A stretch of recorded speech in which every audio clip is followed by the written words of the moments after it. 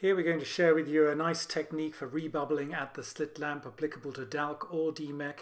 Use a new paracentesis and locate your cannula, your 30 gauge cannula, on the right side of the graft, so you're tamponading beneath it. Then slide out and use the paracentesis as a valve to regulate the airfill.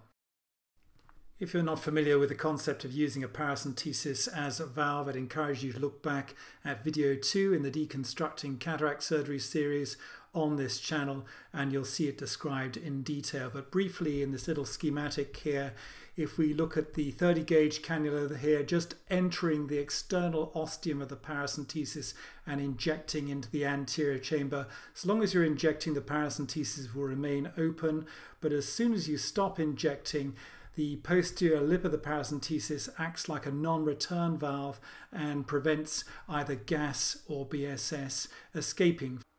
So let's look at that again in a very nice video made by my colleague Alfonso Vasquez Perez at Moorfields. Here's the paracentesis going in. Obviously that requires a little bit of care, but it's easy to do. And then you're making sure you locate on the right side of the detached DMEK, getting a nice fill, and that allows free exchange of BSS, the pressure doesn't go up, and then using the paracentesis as a valve to regulate the final fill.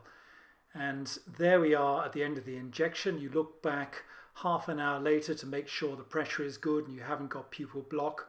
Obviously you have to dilate the pupil first if you haven't got a PI, and that's something to bear in mind, particularly if you're rebubbling after DALK. Sit the patient outside and come back after 20 or 30 minutes to regulate the airfill. Make sure there's no pupil block. You can easily add a bit of BSS, remove a bit of air at that point to get it right using the paracentesis as a valve.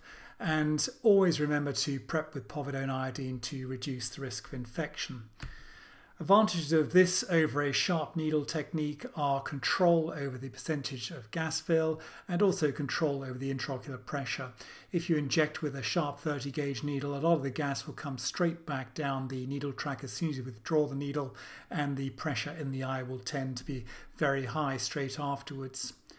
So there it is, a simple technique that I hope will embolden you to not be afraid of rebubbling at the slit lamp.